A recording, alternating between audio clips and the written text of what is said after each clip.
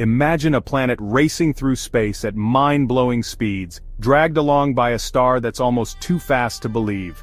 Is the fastest exoplanet ever discovered being pulled by a hypervelocity star? Let's dive into this fascinating cosmic mystery. NASA scientists may have just discovered one of the most mind-boggling exoplanet systems ever observed. A hypervelocity star, moving at an incredible 1.2 million miles per hour, over 1.9 million kilometers per hour, is thought to be dragging a Neptune-like planet with it. At these insane speeds, this system would become the fastest exoplanet system ever seen if the discovery is confirmed.